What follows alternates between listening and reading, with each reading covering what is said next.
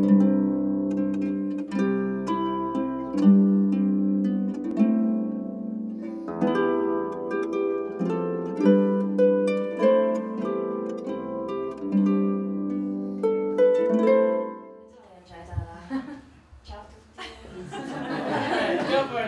was it. I hope you enjoyed it.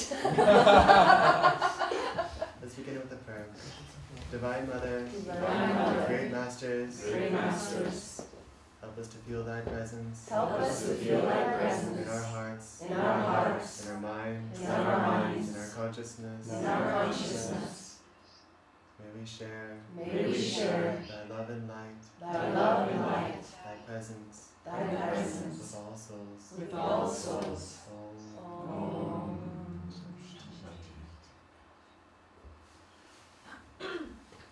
So this will be our first joy sessions for Ananda Assisi, and I find it really, really inspiring. I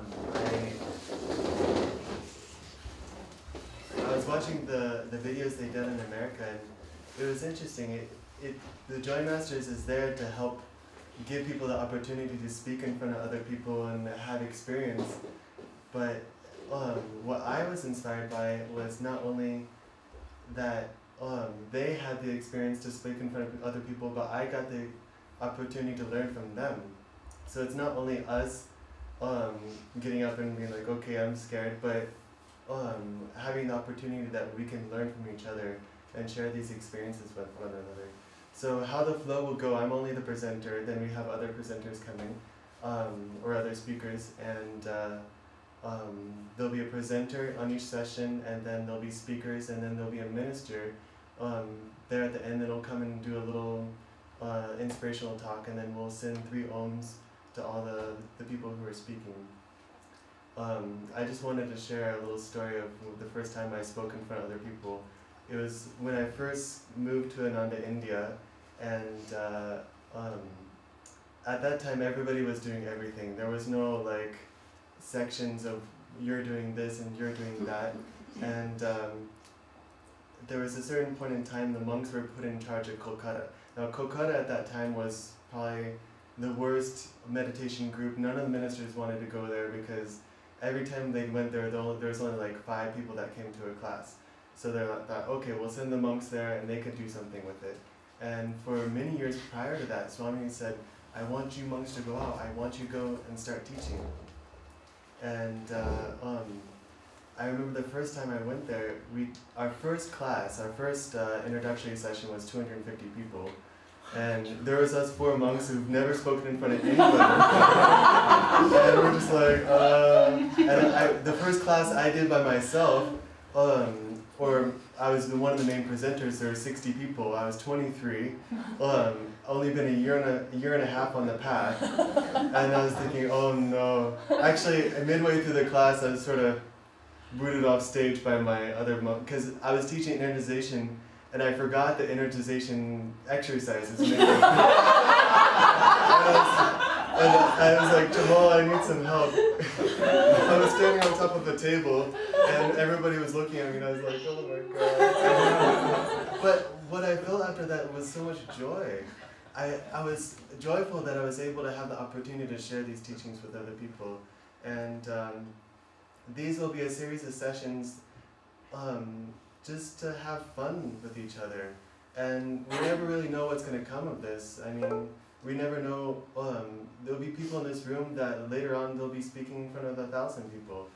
You know, not every person that's going to come and speak has the destiny of being a public speaker, but many of them are. And just having these little bits of opportunity, there's something that Jyotish said at one of the talks is, there was a time when Devarshi was being put in charge of a center, and he went to Jyotish and he says, Jyotish, what do I do? How do I do this? And he says, go give 500 classes, come back, and then we'll talk about how you do this.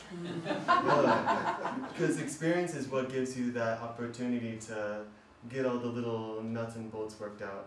But feeling that flow of inspiration is the most important thing. So with this new wave of technology that's happening, there's a woman named Ruby, and she's in Germany, and she's going to be our first speaker. Now, the way it'll go here is they'll either be English or Italian, whatever the person feels most comfortable with. But fortunately, with this new wave of technology, we'll add subtitles to the video so people around the world can know what people are saying. So our first speaker is Ruby. Yay!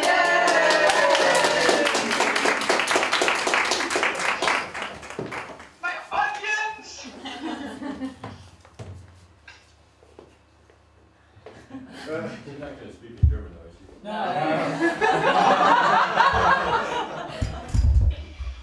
No. Okay, good morning. Good morning. Good morning. So, what do I love about the path? I think it's exactly what I'm doing now. I'm standing here with my friends in Germany, and I have a computer in front of me and connect to my spiritual family all over Europe or in Ananda and talk for the first time in front of public about the path, basically.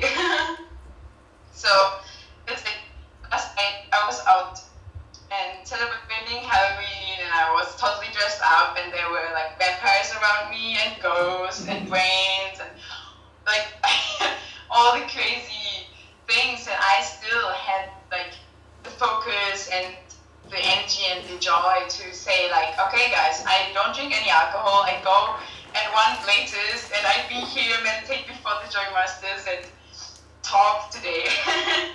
So like the path is basically, for me, the beauty is that it's like direction everywhere. Like Ananda says, it's like God is center everywhere, circumference nowhere. So like wherever I am, if I'm here in Germany or if I'm with you guys in Ananda or, you know, around the world, it's basically the path is within you and it's just like in front of your feet. So it doesn't matter. Like for me, this is beautiful because like I'm only in Ananda maybe like a quarter of my time or something.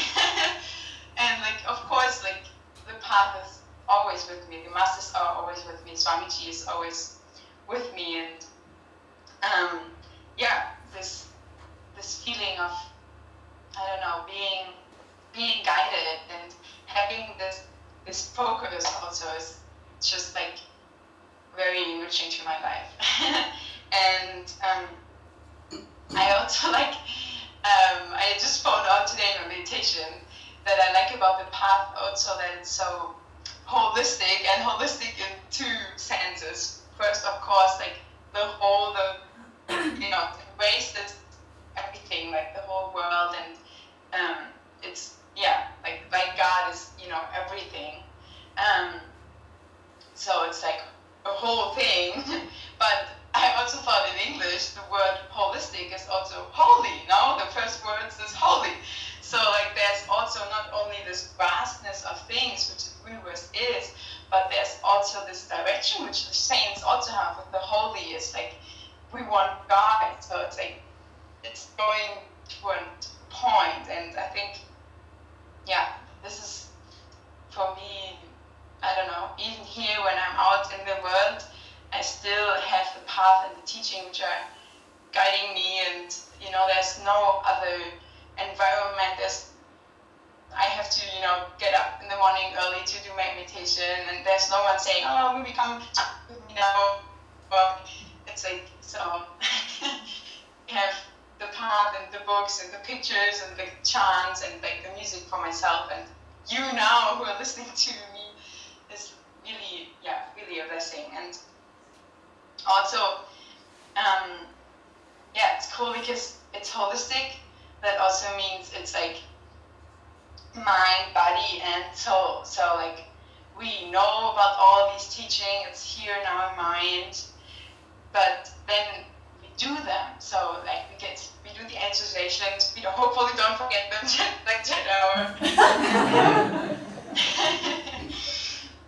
So we have the experience, and then we just feel it, and we feel that it's there, it's the truth. So it's not only like so many spiritual teachings are more, I feel like when I go into the church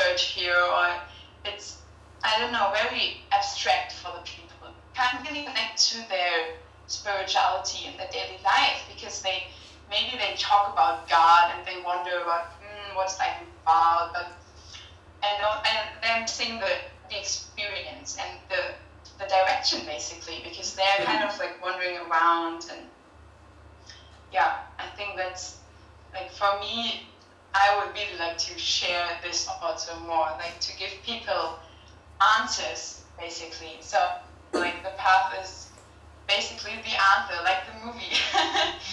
Because like when you are out in the world, especially for me, I see so many questions in the eyes of the people and so many problems, and you always wonder like what's happening and what can we do? What can we do to make this world a better place? What can we do to escape all this suffering and all this duality and like, I don't know, all these weak people who think like drinking is the best thing on the party, and like I experienced just yesterday, and talk about stupid things, for me at least. And yeah, to give those people like the answer that there's more to it, and there's a goal, and there's some light and some joy waiting. I think this is the most important thing on the path, the joy, actually. So.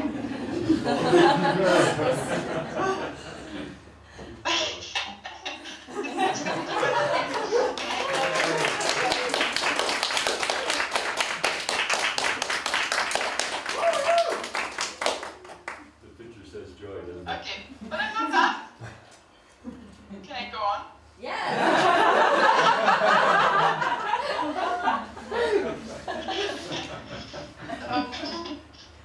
Yeah, so the joy. Yeah, I think there's a nice story to it. I told already in Services Joy this summer, but it's really something which touched my life. So when, you know, all that I've been coming to Ananda for many, many years, since I'm a little child, basically. And I remember every time when the summer program was over, the family week was over, we had to leave, and I was always like so sad and so just didn't want to go, basically. And I just remember every time I was sitting in the car when we drove back, and I was just crying and saying, "Mom, I don't know, stay." And my mom always said, "Ruby, Ananda is everywhere." And I was just like, "No, Mom, this is not true. Ananda is not everywhere. Like, I don't know, it's totally different." But now, since I'm on the path, I really understand more what she means. Ananda is everywhere, because Ananda is joy. It's such Ananda, and this is everywhere. And this is, I think, the beauty is like you can feel it within you. Joy is within you. So it is really everywhere, because wherever you are, even if I'm not in Ananda, I can feel this joy and have the same feeling. I can create my own outlet, basically. Like now I'm standing in this room, and because I tune into you guys, into the masters, I really feel I'm there with you. And yeah, to connect all over, like when I'm walking through the cities and I try to, I don't know, see the beauty of nature, and it's just like, thank you, God. And then I'm sitting in the bathroom looking at all the people's faces, and though they are not all smiling, I think they're all beautiful, because they all have their stories, and I say, thank you, God. And now I'm talking in front of this computer, and I say, just thank you, God. So like, I think everywhere, more and more, they're appearing little moments of joy. And I think it's just like, I want everyone to have more opportunities to have that joy.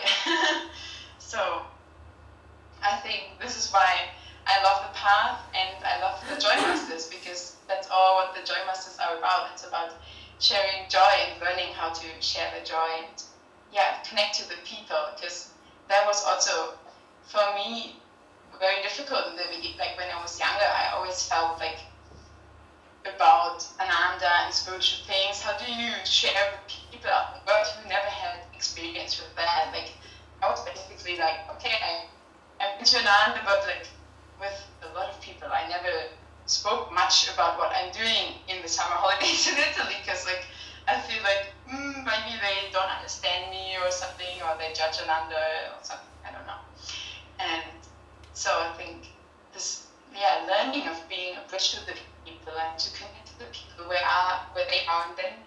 bringing them up into the joy and the light. I think this is, really what I would like to do, and I think what we all would like to do. So this is why I think this JoyMasters is awesome. And now, thank you guys. I don't know how long I talked, but God bless you. 9 minutes.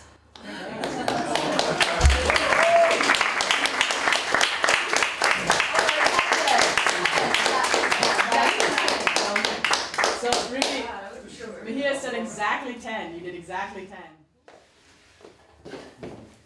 State qui? Vado? But does she need it? No, she doesn't. Benedetta doesn't. Siamo sicuri che non posso usare una sedia? Ciao. Ciao. Allora, perché amo il sentiero spirituale? La prima cosa che mi è venuta in mente è perché sta cambiando completamente la mia vita, perché sta cambiando il modo in cui io approccio alla vita, il modo in cui guardo agli eventi che mi succedono tutti i giorni. Prima di arrivare sul sentiero mi sono sempre un po' vista come una persona un po' mediocre, nel senso che mi buttavo molto facilmente con entusiasmo in tantissimi progetti e altrettanto facilmente mi annoiavo e iniziavo a fare qualcos'altro di nuovo e quindi non riuscivo mai ad andare in profondità in nessuna cosa perché non ero mai interessata in nessun evento, in nessuna situazione. Quindi ero molto annoiata in realtà, fino a che non ho iniziato a conoscere gli insegnamenti, fino a che Ananda e i maestri non sono entrati nella mia vita. E quello che è successo è che tantissime qualità che sapevo di avere, sentivo di avere, ma che non sapevo come portare fuori e che non sapevo se c'era in realtà un modo di portare al di fuori di me, stanno piano piano crescendo e le posso usare in tutto quello che faccio. E la prima cosa, la prima qualità che mi sta aiutando a sviluppare il sentiero spirituale, tutti gli insegnamenti, è la passione, ovvero questo fuoco che sentivo che prima in realtà bruciava me stessa e bruciava anche le altre persone intorno a me.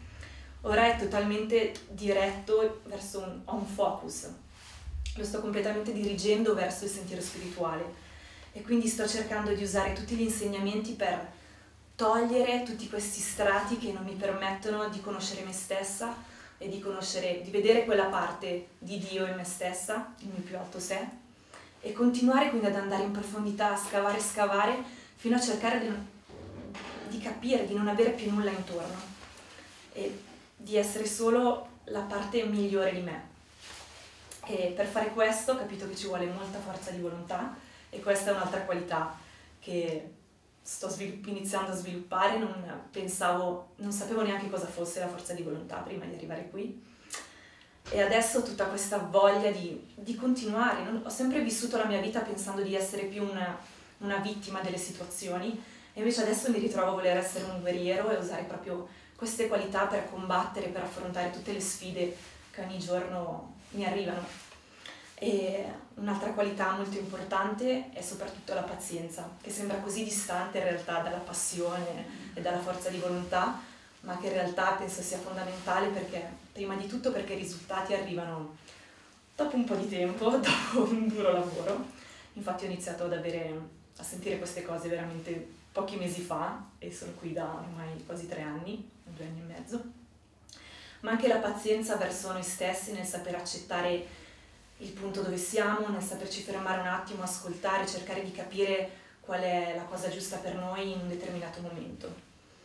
E un'altra qualità fondamentale che sempre sto imparando grazie agli insegnamenti è proprio il distacco dalle situazioni della vita, cercare di fare un passo indietro quando qualcosa ti arriva di fronte, ti fa paura o ti risuona dentro in maniera molto forte, quindi fare un passettino indietro, cercare di osservare proprio con oggettività la situazione che hai di fronte e lì essere in grado di fluire o di capire cos'è la cosa migliore per te in quel momento, quello che ritieni essere giusto. E questo sta completamente cambiando me stessa, oppure non cambiando ma magari tirando fuori da me quello che è il meglio, quello che è la parte più vicina a Dio. Diciamo che dall'insegnamento più semplice, da quello che magari sembra anche più banale, dalle cose che magari pensiamo già di sapere, come da quello che leggiamo magari da qualche libricino. Per esempio raccontavo al mitico Jaidhara che mi piace leggere ogni giorno, aprire a caso un libro di Yoga Ananda, leggere una frase e poi cercare di portare nella mia vita quotidiana questa frase, fino agli insegnamenti come il Kriya, cose un po' più, diciamo, importanti, di una certa, non so, pesantezza, come si dice, importanza. Se tutto questo si rapporta alla vita di tutti i giorni, a ogni minima cosa che noi facciamo, i risultati iniziano ad arrivare, la tua vita inizia a cambiare e inizi veramente a vivere. Quello che sta succedendo è che mi sono sentita proprio, ho iniziato a vedere come prima non vedevo, e invece adesso è come se piano piano i miei occhi si stessero aprendo sempre di più, ed è fantastico, perché più tu apri gli occhi, più vuoi continuare ad andare avanti in questo sentiero e non puoi fermarti, non puoi più andare indietro. E mi rendo conto che questi passi che sto facendo sono piccolissimi, e quindi ho quest'idea della vastità, posso solo immaginare a quanto in realtà quello che in realtà posso diventare, che è una cosa immensa, e quindi in realtà voglio solo andare avanti, continuare a lavorare su me stessa, continuare a lavorare in questa comunità, per arrivare a quello che in realtà posso solo per ora immaginare. E, per concludere, probabilmente sono anche abbastanza in anticipo, però prima di venire qui ad Ananda, una cosa che mi piaceva tantissimo fare era uscire a fare delle passeggiate con il mio cane, e era proprio un momento per me, un momento di solitudine, l'unico momento, dato che ho una famiglia numerosa e poi ero sempre alla ricerca di amicizie, e c'erano queste ore che passavo nei boschi con il mio cane, solo io e il mio cane. Era bellissimo perché ero da sola e avevo questa opportunità di guardare tutta la bellezza della natura, perché ho sempre sentito molta connessione con la natura. Solo che c'era questa gioia nell'osservare quanta bellezza c'è intorno a me, ma anche questa sorta di tristezza, perché vedevo il mio cane correre felice ad essere parte di questa situazione, di questo mondo così bello, così vario, e poi c'ero io completamente distaccata da tutto questo. Mi sentivo proprio come che non facevo parte di questa bellezza, sai, questo corpo così pesante, non lo so, quindi mi ritrovavo magari a toccare la terra o ad abbracciare un albero, sentire così di dovermi sciogliere in queste cose. Però non si poteva, mi sentivo anche un po' stupida perché non capivo cosa stavo facendo in realtà, magari sei lì, però non funzionava. E poi, quindi questo in realtà è il regalo che mi ha fatto, il più grande regalo che mi ha fatto il sentiero spirituale di Yoga Ananda, darmi gli insegnamenti per sapere che questo è possibile.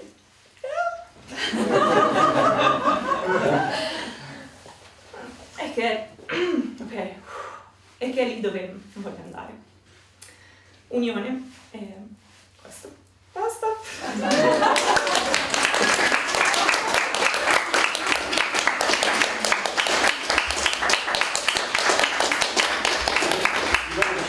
Ruby's still on. Yeah. Okay. Yeah. Let's see if you can hear it too. Ruby, you can hear. Yeah, Yeah, I can hear you, but you have to turn the computer a bit more left because I never walked out of the screen. Okay, we'll adjust it. And she walked down. I'm just gonna She walked down the screen. screen. I'm just gonna turn off. How many minutes is that? 8. 8. Ok. Bravo, baby. So Ruby, she did 8 minutes. Good. How are you doing? I was just seeing what was making the little blip. There was something on it you could turn off.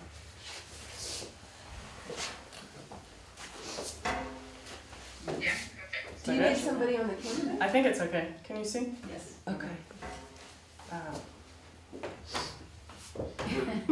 My stand. Luckily, I'm young. Oh, yeah. You Shoot. can see it over there. You want to take a minute and see if I can fix it? Or We might even just be able to go like This. this. Nice. Then no one will see it on the film. Yeah, exactly. I'll look at it. Yeah, That's actually reading. So, I'm so glad you guys are here. Thank you so much for coming. And it's really magical to have come into this room at whatever time this morning, start setting up, and no one was here, and I was like, oh crap. maybe I should put a note on the forum, or I meant to announce it at the party last night, but you're all here now. It's really beautiful. So I guess I learned two things in coming here this morning. One is that if you ever are blocked up and really need to, you're constipated and you need to go to the bathroom, just sign up for a public speaking event, it'll really help your immune system, whole nervous system activate. The other thing I learned this morning was definitely don't drink any caffeinated beverages when you're public speaking, because then it makes you even more nervous.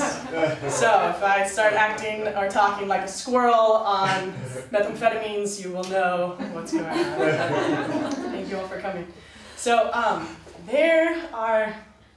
feel like I'm a person who always loves to see the whole picture, and so it was really hard to try to pick one thing, because I really thought about how much I love kirtan and chanting and really feeling the bliss and presence of the masters and God. And so I was like, oh, should I talk about that? And then I was also like, well, then there's Kriya, like this amazing technique that actually, it's not just talking about God or talking about spirits, but you really were given these techniques on this path to commune with spirit, to do something, to get in and do the work and have something to really, advance ourselves spiritually. But what I wrote about is pretty much what you talked about, Ruby. So we have a double talk, maybe some twin flames going on. But I really want to talk about divine friendship, and that's really sort of something I appreciate and love so much about this path, and I think other people have spoken about it too. But sort of the divine friendship that is established from the depth of this path, and that really this path is holistic, as Ruby said, and that it's kind of, it's the deep wisdom, and really this path gives a sense of the true underlying nature of the whole universe and putting it together. So I'll kind of come around back to this, but I just wanted to, when I was in college, and I think I'm pretty close to Ruby's age too, so I'm coming from a lot of experience of coming from places where they are, it's like deeply entrenched everywhere you go. I transferred from one college to another, then over here, and it's pretty much, it's a worldwide epidemic of seeking fulfillment through drugs and alcohol for young people. And so I just remember when I was in college, and I was kind of like, well, it's really hard to connect with these people because we have a deeply seated fundamental difference of values. Basically, I'm seeking samadhi or enlightenment, and that is a pretty different, distinct value than anything else, than any other, I'm going to have this amazing job and really aspire to the top of the ladder. And it's kind of not even stated what people's goals are in life so much. Maybe they're going to school, or they're really good at playing the harp. But it's really completely different to be seeking samadhi and have that be your end goal than anything else. So yeah, I just wanted to, when I was at the same college, so I joined this fraternity / sorority. So it was actually one that was together, and usually they're apart. So if you're not familiar, it's like it's the Greek system in the schools, and they're like known for drinking. And I think for me, it was really like an investigation into like, okay, maybe there's a way to more deeply connect with people. And I think like I had this little fantasy of all the groups that, they party together, and then like they wake up and they're just all close, and they're walking around the campus, and they're just like such a close-knit group of friends, and kind of that was what I was seeking. And so I joined this sorority, fraternity. And I remember like our initiation night. And so like what they do is they kidnap you, they throw you in a car, and then drive you all around. And then meanwhile, beforehand, they somehow got in my room and like took items from my room, like clothes and stuff. And then, so we arrived in this place, and it was actually really magical and really beautiful. And you get out, and there's all these people with candles that are there waiting for you, and they're all in white. And so this was kind of the first step of it. And then we went back to the sorority fraternity house, And then they had like all our clothes on that like they got from our room. And like there was some aspect of it that I was like, wow, I want to bring this back to Ananda and do little dorky like. But even that night, it's like I remember there was like they were all on this like staircase, and you have like your main mother or daughter, or like you have the brother or sister. I forget the relationship, but it's kind of like they take on one of the new people, all the old members, and so. They were just like from the stairs, like they say all this like very formal stuff of like, well, you messed up on this and this trial and this trial. And I was just like sitting there being like, this is so superficial and pointless. And I mean, how I was like, I mean, kind of Ruby spoke to it too, but like there was nothing deep on which this was based. There was like no actual substance. It was like completely superficial. And like my mom told me once that I love this. It's like, okay, if you're really close friends because you like hold your friend's hair back as they're like throwing up after a night of intense partying, that is not really an amazing form of true friendship. And so I think, I mean, basically, I was initiated, then like the next semester I was like, yeah, I'm really busy, I'm sorry guys, I'm gonna have to leave, like I'm done, like that is it. No, I mean, it was so not the fulfillment I was seeking. But I still want to do the fun little game things here. So yeah, I think, I mean, a similar experience was when I was last in Kauai. And Kauai is just like this, it's so beautiful. Like seriously, when I first went there and you see how gorgeous it is, and I would like drive my car down, it's like my normal commute to the restaurant I was working at. And it's like, you just, this huge mountain, this blue sky, vast bay with all this perfect white sand, like mashed potato sand, we like to call it. And I thought of like, did I die and go to the astral world? Like, am I still alive? It's just so beautiful.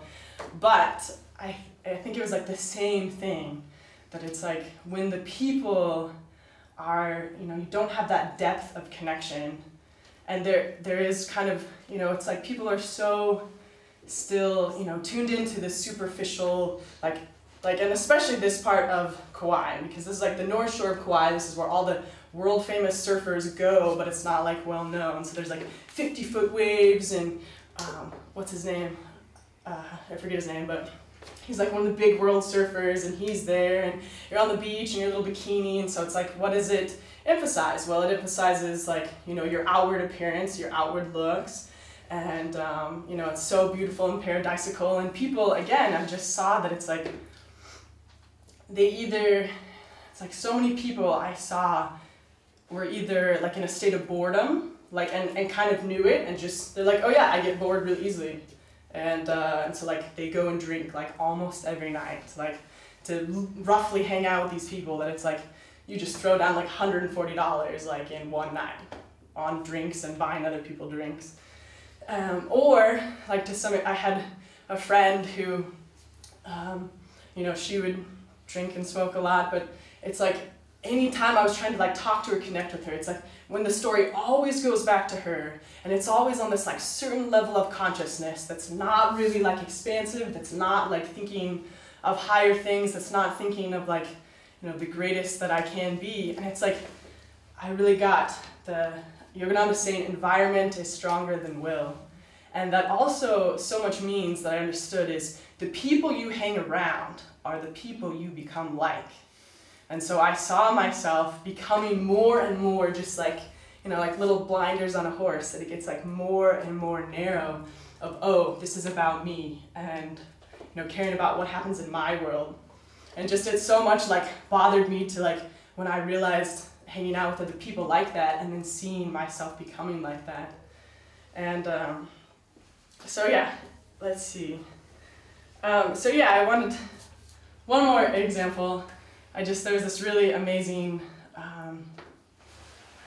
young woman who, again, just kind of like epitomized, like had everything going. Like she was an amazing surfer, really beautiful, just like this little like gangster, young, like short, really on fire. And she would go, you know, to all these parties and be the really tough one, and like later people would be like, whoa, you pulled that girl's hair, and you guys got in this big cat fight. And there was this one party that I went to, and basically I just like, by the end of the night, I like went into this one room, just wandering around, and she's like there on the floor, just like head in hands, like crying.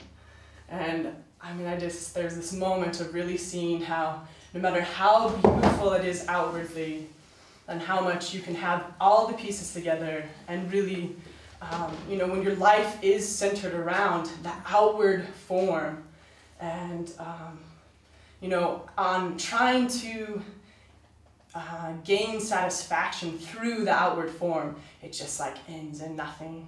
And so, I mean, I wanted to try to give these examples really more so to say that like each one of us here, it is the same thing. I think it's like, it's a desire for satisfaction and that you can achieve happiness in this world.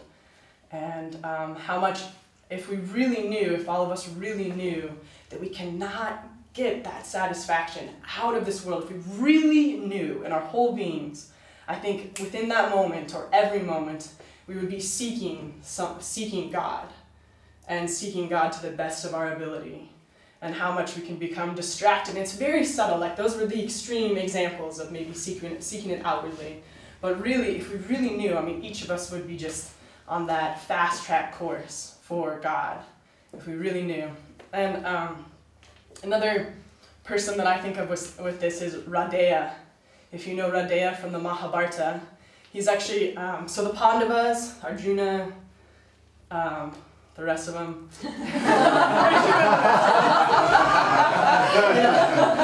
I think you know him, but I know him too, but I'm too nervous to remember their names. And he was actually, Radeya was the first, he's the eldest son, older than Yudhishthira. And so he's originally part of the Pandava family.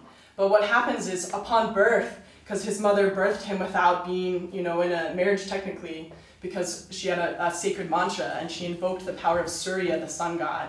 And so Surya came and gave her this beautiful child, who was Radeya. And so, but because she wasn't in a marriage, she just had to send him on a boat down the river. And so then he actually grew up with the Kauravas. So the, you know, the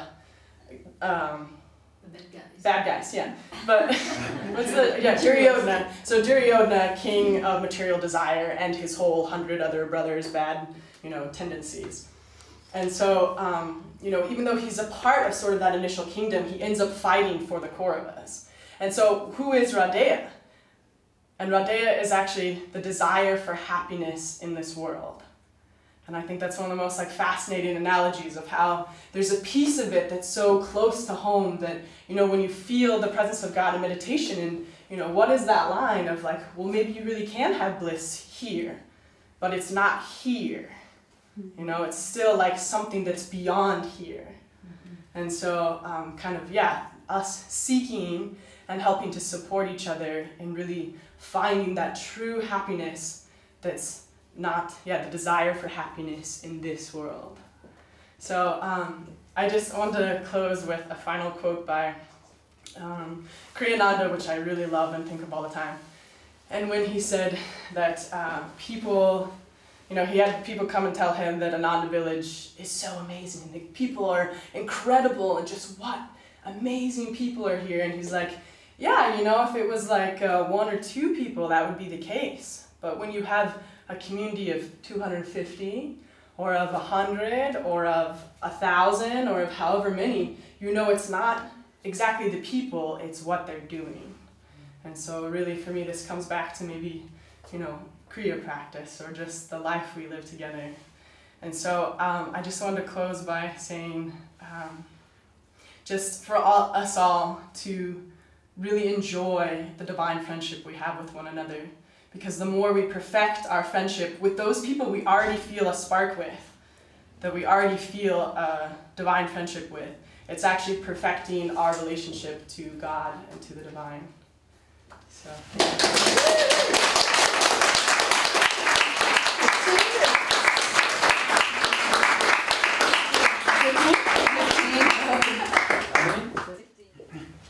So, hello there. Hello. I would just for a start, I'd like to actually thank Rachel for organizing this session of JoyMasters and for organizing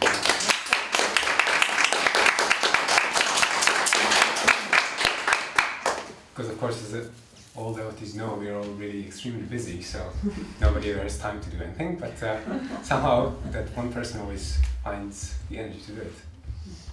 And I'd like to also thank the Kalidas from the village and everyone too for organizing it there for the first time, so we could also organize it here. And one thing I watched, didn't have time to watch all the sessions that they did in the village, but I watched one of them. And one thing I really appreciated was not only the inspiration that they expressed and devotion and even the the teachings that I learned a lot from them, but I really appreciate the fact that even though I met actually only one person, I think, from the whole group that spoke in the village, but through listening to their talk, I felt I really got to know them, which was I felt it was really important. In fact, it helped me to realize how important it is, because like a couple of months ago, when this whole new generation, new wave thing started, I kind of knew, okay, that's really important, but I kind of didn't feel really connected, because it was, they were kind of doing it in the village, and then there was this kind of Google chat that happened that kind of worked out alright, but it didn't work out perfect, and I was kind of feeling like, so what's that all about? But then when I saw this, the Joy session, the first one, the JoyMasters, I really felt the actual importance of it, because it's really, I think it's important that the new souls who are coming to Ananda also do what they can to spread this consciousness. And in fact, it's when I was thinking about what I would like to talk today about,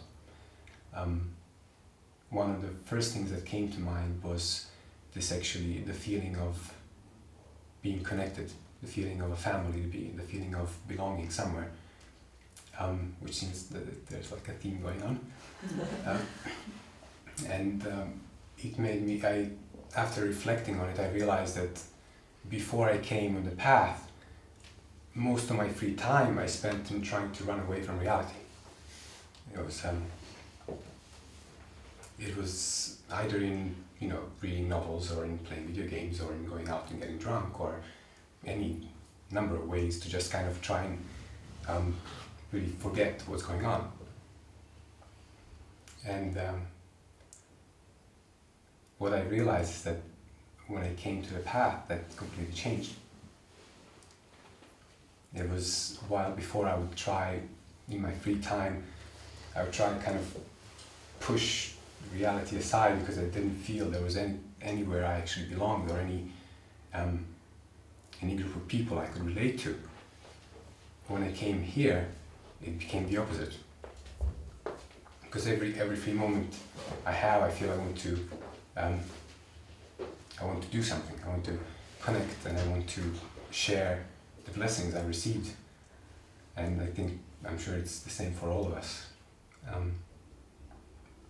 And one experience I always remember was when my wife and I went for a pilgrimage in India, and we meditated in Master's attic room.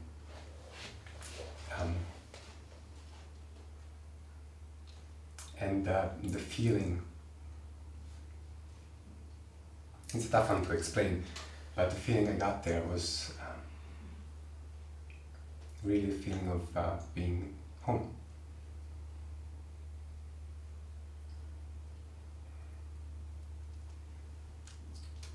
And that helped me realize that what connects all of us and what makes us feel at home is that consciousness. And it came to my mind, like a month ago, we went for a vacation, 3-week vacation, to the Lake District in England, and it was beautiful.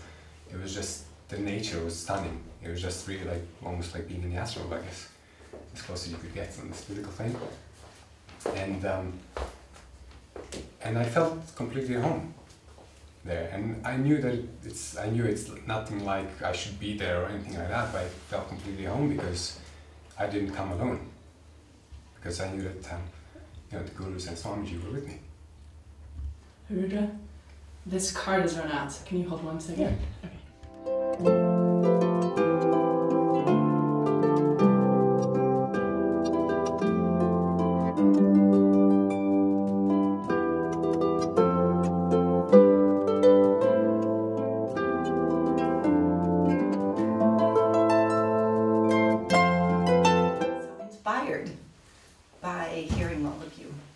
Because I realize that probably every single person who lives here at Ananda has equal inspiration and joy to share.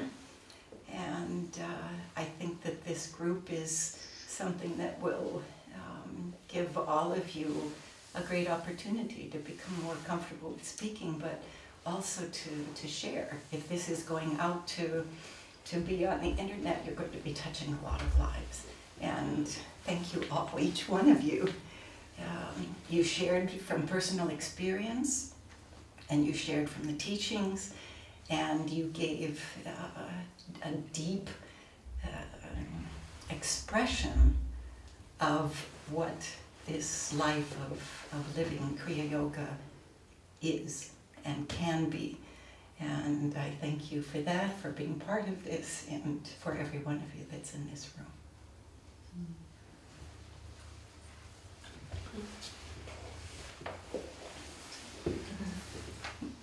I was 19 when I got on this path, and I didn't have the friends that you all spoke about, but I had the ideals, the idealism, and so I felt that same hunger that you all spoke about, and the frustration. Plus I saw, many times I saw death. I was right in front of a little airplane crash once on a mountain, and I had to pull these people out of a plane. On a lake, one time there was a body floating. We thought, my brother who was in the boat said, well, certainly it's a dummy, you know, like a mannequin that somehow got, but it wasn't. And I realized there's all this duality in the world. There's the beautiful, but there was that ugliness. But so what you all spoke about today is just so much what the world needs.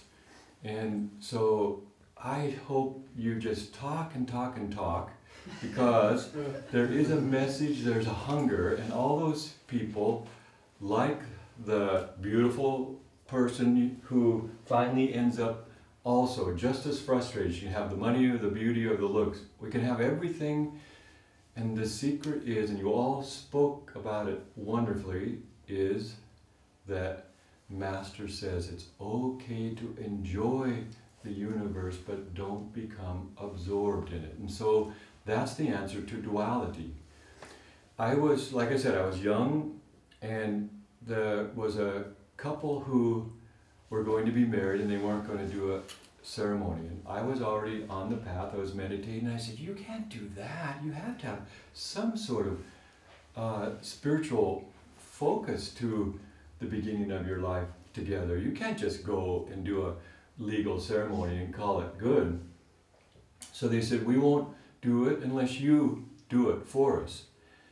And I was stupid enough to say okay. But I sort of had to, because I made the point, and then they held me to the point. I was so nervous. So we're in this community hall, and their fam, everybody came. It was this huge, it was a big thing. And first time I'd ever spoke in front of anybody. I was so nervous, there was perspiration running off my face. My heart was beating without the coffee that you talked about, Rachel. I was a wreck. And besides that then, not only the sweat, but also my nose was running. And so here I've got these couple in front of me, and I've got all these people. And slowly, there's a big ball of a mixture of sweat from my nose and the running nose. And I knew it was there, I could sort of see it. And I'm still trying to go about, and I'm sort of in the back of my wishing that she would just take the little thing that she had in her hand, because I didn't want to go like this. So that's what nervousness does, because I was sort of stuck by letting this thing accumulate. Shared today without anything. I asked Swami once about nervousness in front of in the course of a talk, a public talk. He said, "I never get nervous." And he said, I said, "How do you pull that off?" And he said, "Because I talk to God. I talk to God and everybody in there." And then he said a very important thing. Nervousness still means you're thinking about yourself. And so you're not really thinking about them, you're not giving to them, you're still thinking that somehow they're going, what they're going to think of you, and so that's